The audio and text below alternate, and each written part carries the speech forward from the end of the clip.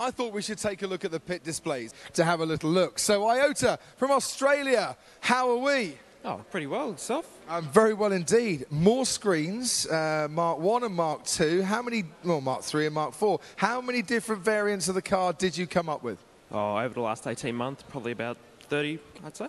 30? Blimey. Right, what are all these on here? Do I need to go to lead engineer again? So they're all the different figures that are in relation to our final car. So drag coefficient, drag force, frontal area, and the mass. AF equals 1,872 millimetres square. What's AF? That's the frontal area of the car.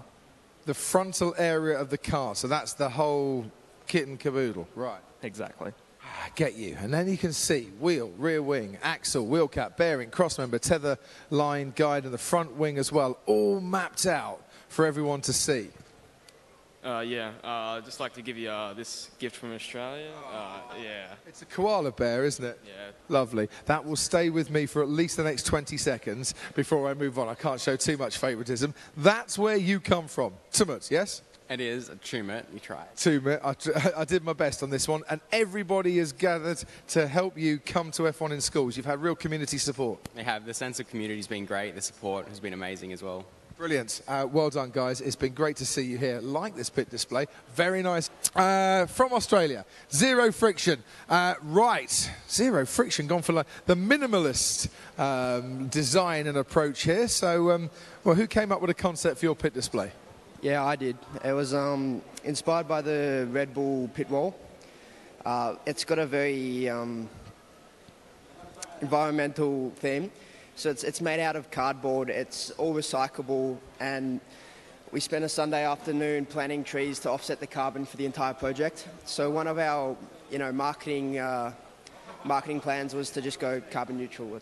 And do you think you have been completely carbon neutral this week? Yeah, we believe so. We planted a few more trees than we needed to, so should be good. That's fantastic. It's the first time I've ever heard of a team wanting to be carbon neutral when they get to F1 in schools for the World Finals. Magnificent. You've got your fastest time, your average time, the target time as well. So you've actually beaten your target time. You've done better this year than you thought you might.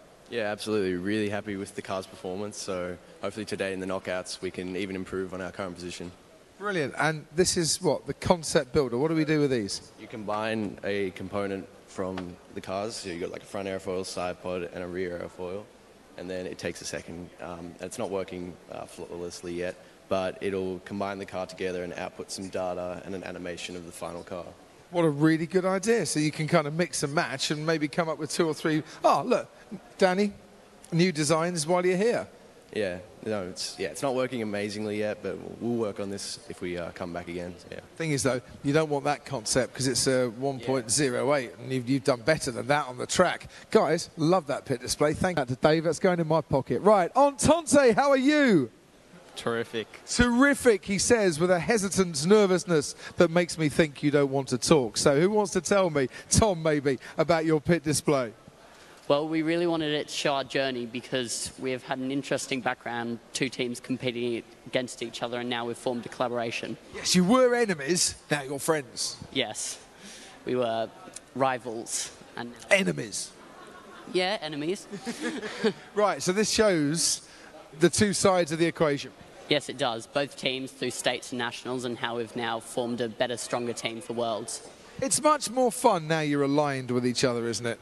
Yes, it is. Yes, I like it. Right, what is this concept here? Where did you get the inspiration for having a nice revolving hologram of the car in the middle?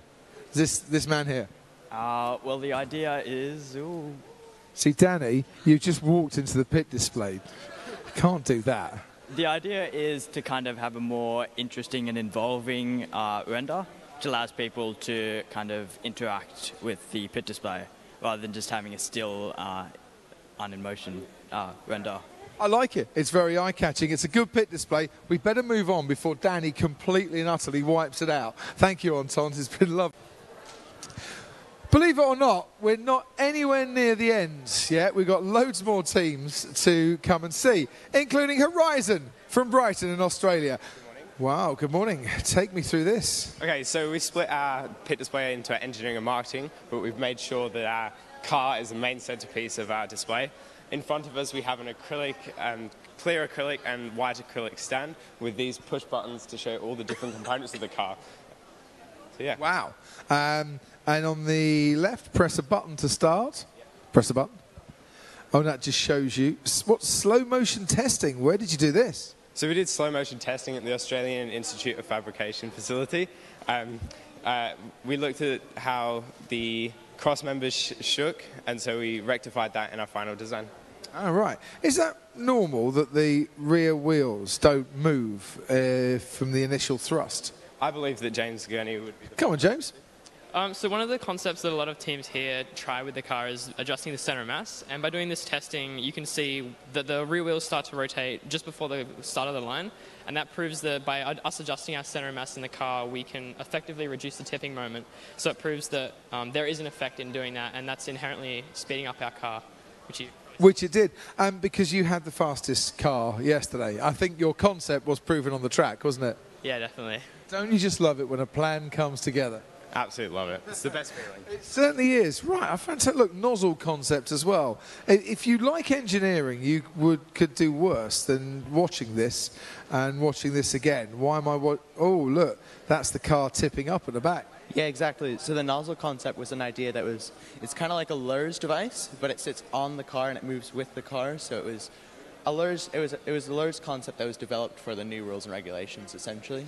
But you're not running it. No, because it didn't provide a good enough improvement for it to be worth pursuing, because there would have been a lot of legal issues. So we would have had to do a lot of arguing, a lot of fine tuning to make it work and compliant. And so there wasn't nearly a big enough improvement that we saw from this testing. So. Life's too short, ladies and gentlemen, for arguing. It really is. Horizon, thank you very much indeed. I love that.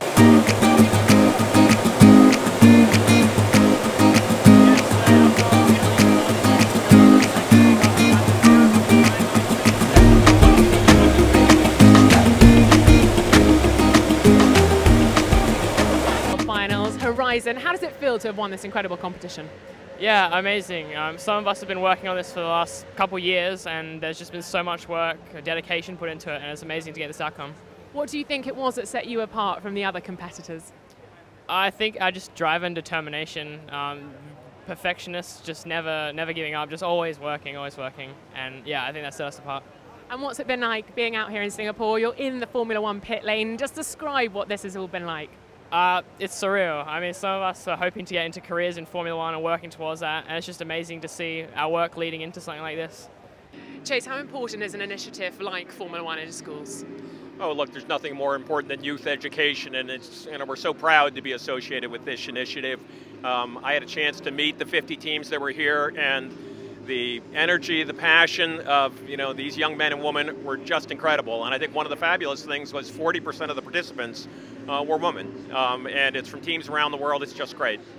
Ross, we've been treated to a glimpse of what the future of Formula One cars look like this week. Have we glimpsed potentially what the Formula One paddock might look like in terms of engineers and mechanics now? Yeah, and I think this initiative has been going long enough. We're seeing students come through into Formula One, and there's almost like a stairway of talent, and it starts here.